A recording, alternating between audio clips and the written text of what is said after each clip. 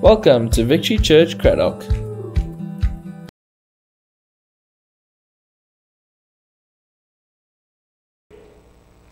Yeah, thank you so much for being here tonight. I have to say, if I had a list of the people coming tonight, I probably would have said no. So, yeah, well, thanks for being here. And yeah, I'm so excited the Lord did something this morning just to build me up, and if I don't believe that we serve a living God after this morning, I don't know, and I probably never will. So just quickly, my heart is really that I can reflect the Lord in a way that it shines His light, because I know everywhere His light touches, lives are changed. And then I always told myself, if I ever take this opportunity, I would just really like to honor Will and Jeannie. You know, I'm standing here today because of the Lord first, and secondly because of your yes. If it weren't for your yes, I probably would have still been the guy at the back of the church, standing with my hands in my pockets, never lifting my hands, never being able, just to share how good our Father is. So thank you for that. Okay, so just quickly, I asked Anli so I've got a helping hand at the back. Thank you, my wife. So I asked her to keep it so I can just tell the story, my topic. Now, I think Will asked me about 4 weeks ago, if I would like the opportunity to preach. And obviously I thought about it and I decided, yes, I'm going to do it. And then I went straight into topic mode. What do I need to say? What do I need to preach about? And coming from GCG, I felt like the Lord has really changed my identity, so maybe I should talk about that. And then I was like, no, not that. And then the Lord clearly told me I have to talk about original design. I was like, what does this mean? Now, if you were here this morning, you'd know I'm in a bit of a predicament. Because what can I say after this morning? Anyway, so I started with this and I was like, I need to say this, I need to speak about this. And 2 weeks ago when Jeannie preached, she basically said about 70% of what I wanted to say. I got home, I told Anli, I don't know what I'm going to say. And that Monday, Rian told me that he thought that's confirmation of the message that I need to bring, so I stuck with it. And then, like yesterday, because I'm still farming, so every morning I'm in the Word and at night, and yesterday I took like 4 hours, like I'm going to settle this now. And while I was in my office, my office like overlooks a dam, and I saw this fish eagle going down into the water, and obviously it's a bit far, so I can't see what he's doing, but it looked like he struggled, and then he took off and he went and sat on the side of the dam, and then he flew again, and I have camera, so I zoomed in on this eagle. I'm like, what is he doing? And I saw he had the fish. And this morning when I got here, I saw William, and I'm like, I'm kind of feeling like that eagle, eh? He's caught this big fish and he doesn't know what to do with it. And William in all his wisdom said, you know that the reason he couldn't take up wasn't because the fish was so big, it's because there wasn't wind underneath his wings. So that he needs wind underneath his wings. And he encouraged me and said that I should trust the Holy Spirit to build me up. And then Tani Karina brought this message, and I know you're probably not going to believe me, but I promise you word for word, verse for verse, it was the same message that the Lord has been putting on my heart for the last month.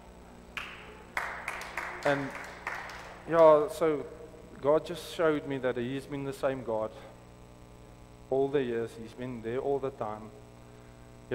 And that He is for us. So with that, my topic, original design. Now, where did this start? In 2022, Anne and I were blessed with a little girl.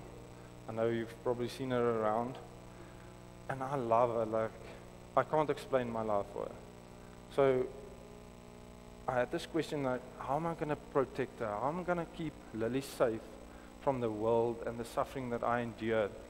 Can I like wrap her up in something and store her away and like bring her out? And I quickly realized like that's not possible. You can't protect your children like forever?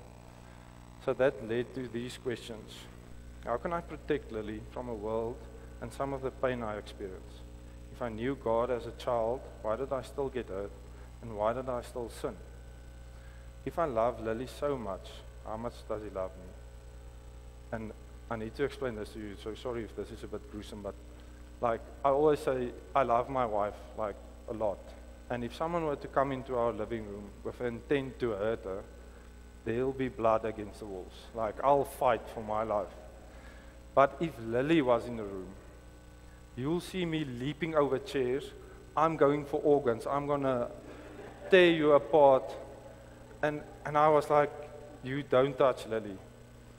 And then just now in worship, the Lord actually showed me the difference between our love and His love is that I would sacrifice my life. But He basically sacrificed Lily. And having that revelation of how much He loved me made me realize that His love for me is unconditional. And how can I love Him unconditionally? If God created me, what was my original design and how did I miss it? Now, I might be the only guy in church that does this, so if it resonates with you, great. If we get something at our house, like we order something and it needs to be put together, I'm like, and this recently happened with a swimming pool, so this is a great example. We ordered it online, it got there like one afternoon, it was very hot, and I got there and I saw the swimming pool and Annie was, can you quickly put it up? And I'm like, yes, I have 10 minutes, okay, maybe I'll quickly do it. And I was like, okay, how hot can it be? Throw it out there, there's pipes and there's like a soul, and okay, half an hour later, Annie walks by, she's like floating like this. She checks the box, goes inside. She says, takes the manual. She says, did you read the manual? Now, at school we talked about humble pie. Now, humble pie is nie lekker nie. So I had to eat some humble pie, and this made me realize that we tend to live life with this motto. If all else fails, read the manual. And we carry that into our biblical life as well, as we go to our parents, our spouse, our friends, our mentors. I actually remember this about William. We were here when William had his first preacher. The stage was still there. And William testified, and I was like, yes, this guy, he's lived a life. And now he's like going into whatever he's been called for. I'm going to ask him for like worldly wisdom. I'm going to ask him, where should I put my money? What work should I do? Should I go back to QS or should I still be farming? And every time I go to William is just like, Jesus. I'm like, William, I don't need Jesus now. I need Sanlam, PSG or Discovery. So, well, thanks for that. I read this quote. When you think about your life and what you value, what would you put first? When you read God's word, are you doing so out of duty or out of desire to delight in your Savior?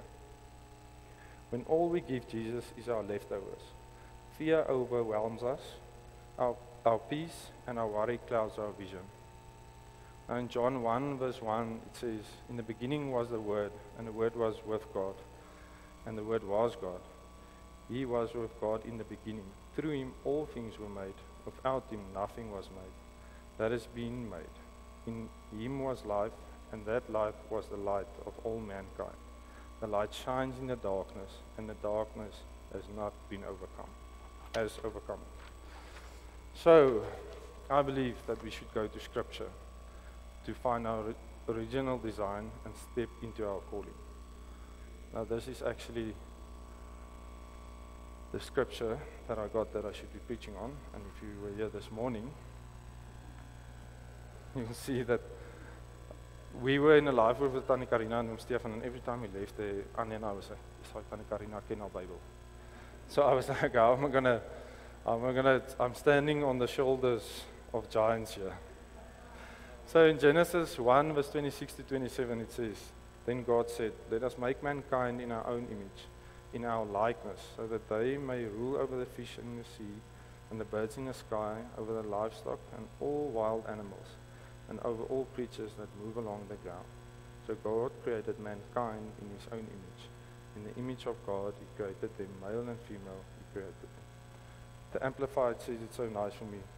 Then God said, let us, Father, Son, Holy Spirit, make man in our image, according to our likeness, not physical, but a spiritual personality, a moral likeness. And let them complete authority over the fish in the sea, the birds of the air, the cattle, and over the entire earth, and over everything that creeps and crawls. Now, God created me in His likeness. And why did I miss it? Why did I go through the valleys? And I asked God this question, this is in my heart, so I need to understand it. And then He showed me these lines. God is only good to others. You're not that bad, and the world has more to offer. So firstly, God is only good to others. How do we see or what do we believe about God? Having a revelation of who God is very important. So, I don't know exactly how long ago Will was preaching, and I remember I was sitting at the back there, and I don't know exactly what Will said, but something prompted in me, and the Lord showed me a vow that I made. And this ties in with what Jeannie said 2 weeks ago. So I grew up on a farm, and I loved it. Every part of it was just great. And my father was diagnosed with cancer when I was about 4, and when I was about 11, he just felt that he's not going to make it, and he needed to sell the farm. So the day they told us is they took us to a place on the farm that we loved to go to. And while we were sitting there, they broke the news they're going to sell the farm. Sorry, I don't want to cry. I don't gangster cry like William. William only sheds a tear. I'm like all my emotions show in my face. Like I go red.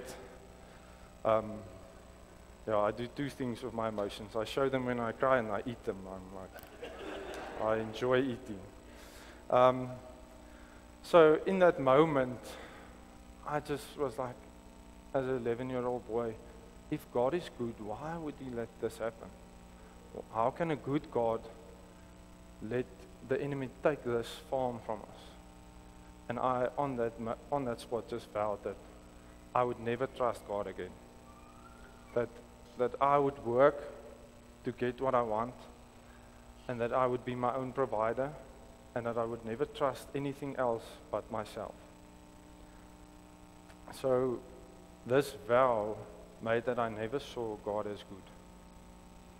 And the problem with not having a revelation of who God is and what His nature is that we can't give something or anything to someone else. In Acts 3, verse 1 to 7, it says, one day Peter and John were going up to the temple at the time of prayer at 3 in the afternoon. Now a man who was lame from birth was being carried to the temple gate, where he was put every day to beg from those going into the temple courts. When he saw Peter and John about to enter, he asked them for money. Peter looked straight at him, as did John. Then Peter said, look at us. So the man gave them his attention, expecting to get something from them. Then Peter said, silver and gold I do not have, but what I do have I give to you. In the name of Jesus Christ of Nazareth, walk. Taking him by the right hand, he helped him up, and instantly the man's ankles became strong. He jumped onto his feet and began to walk. Then he went with them into the temple courts, walking and jumping and praising God. I always read this part and I was like, yes, Peter is a cheapskate. How is it possible that this man of God can't have a 5 rand somewhere in his pockets? Like, if I go to Spar and there's a car and it's, meneer, ek soek 'n 5 rand, sorry, ek het nie. And I know there's a 2 rand there somewhere that got lost. And I was like, wouldn't that be just easier to give 5 cents than to go and pray for him and put yourself out there and hoping that he would walk? You see, the thing is, Peter had a revelation. He knew God, and he knew God's nature, and he knew that if he gave this lame man God, if he gave him Jesus, that God would restore his original design, and that he would be able to walk. So that is important. The way that we view God and His attributes. So I listed only a few, but you can go into the Word. There's so many good attributes of God. God is good. God is love. God is holy. God is righteous. We need to understand that we were made in His likeness, and His nature is good. While we live showing love to others, the love that we have is by His nature, because He is love. And yeah, I just had so much revelation about the limitations that we as earthly people put onto God because of lack of revelation of His divine nature. That leads me to my second lie: you're not that bad. Now, when I was at varsity, I don't like to speak about the first 6 months because I was like on a road to destruction I was going. And then somehow, by the middle of my first year, I was like, this road, I'm going to physically die in 3 months, so I need to change my ways. And I was blessed to have friends that really loved Jesus, and they were like on fire. I think they went to church 5 times on a Sunday. Like they were like, and I was, yes, I just loved being around them and how, to see how they loved God. And then and now you need to remember, I still carried this vow that God isn't good for me, but He's good to others. So I saw them reading their Bibles, and I read my Bible, and I read Galatians 5, verse 22 to 23. But the fruit of the Spirit is love, joy, peace, forbearance, kindness, goodness, faithfulness, and self-control. And you know what I did? I was like, this is it. I wrote it down, stick it above my bed, and I decided I'm going to read this every day, twice a day, and this is who I'll be. Now, what did I miss? You go to Galatians 5, verse 19 to 21. The acts of the flesh are obvious: sexual immorality, impurity, idolatry and witchcraft, hatred, discord, jealousy, fits of rage, selfish ambitions, factions and envy, drunkenness, orgies, and the like. I warn you, as I did before, that those who live like this will not inherit the kingdom of God. I tell you what I missed. I missed the whole point. The point is that these fruits are a byproduct of relationship with Him. I can't work for them. I can't create it in my own. I need to have relationship with God, having known His nature, and that would be the byproducts. You see, we're always fighting against the flesh because we're not laying it down. So living with this belief, it created religion in me. And I always say I was a comparison, not a Christian. You see, I lived in comparison of people I believe was more sinful than me. Always thinking, I'll be all right. I'm okay. And on the other hand, looking at people that I felt had a calling over their life, and I was like, oh, lucky you. God is good to you, but not to me. And in that place, I never stepped into my calling. I never stepped into original design because I did not understand who He was. And that brings me to the third lie. The world has more to offer. Now remember, I worked for everything I have. To this point, at this point I played rugby for the Free State, and I did well in my studies, and I was like, yes, I did well. And I sinned a bit, but I was okay. Yeah, and so with this wrong belief, a lot of pride stirred up in me. You know what pride does? Pride makes you blind for your sins. And yeah, every Sunday I thought, I'll be fine if I just go to church every Sunday. I'll be fine if I try to put a lid on my sin. And I never got to the heart of the Father. You see, if you live like this with I'll be fine, you never get to God's timeline. You make a lot of mistakes because God's timeline isn't ours. God's timeline is eternal. We run after promotions, the next big paycheck, the next big whatever we feel the Lord is granting us with, while we have blurred vision of what He's actually calling us into. So, living like that, I realize that I have built up a lot of idols in my life. You see, God is good and everything He created is good. The problem is when we look past whatever He created and not to past the Creator to what He created. If we don't put God at the top, but we worship stuff like our jobs, money, and we don't use it to edify Him. And in GCG I shared this, how to identify idols in your life. The thing I look to for identity, something outside of Christ you point to describe me. This is how I identify myself. This gives me a feeling of value. The thing I look to for satisfaction, trusting in something else for your satisfaction. You believe that you get more, if you get more of it, you will be satisfied. For example, money, power, or influence. You will make all kinds of sacrifices for it. Sacrifice your marriage, for your career, or success. You can't imagine living without it. And this was a tough one. You would fall apart if you lost it. If you lost it, how would you respond?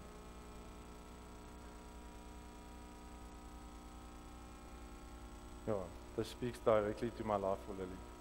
And I had to ask the Lord, show me, how can I love Him more than I love Lily?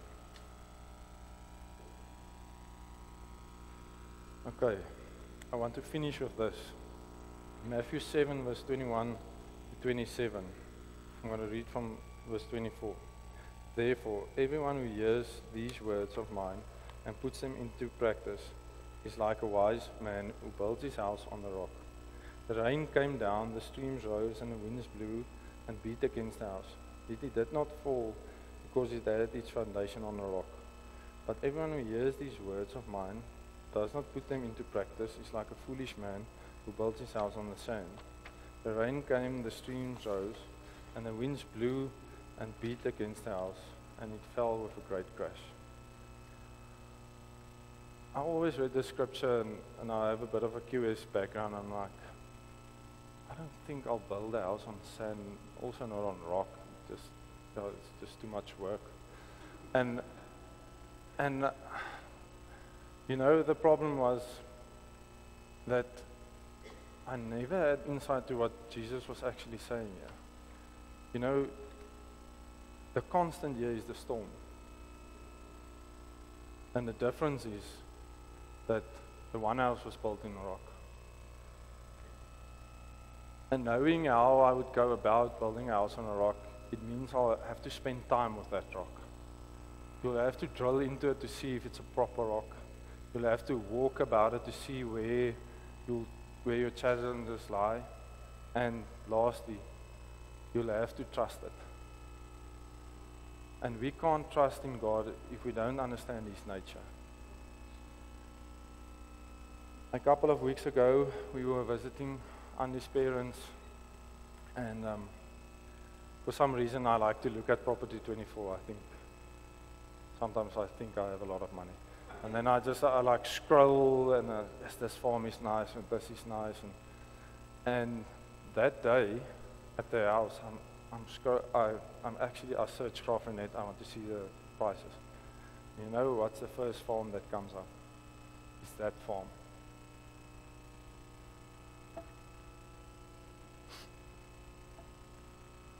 And so this is my flesh, and I need to have that.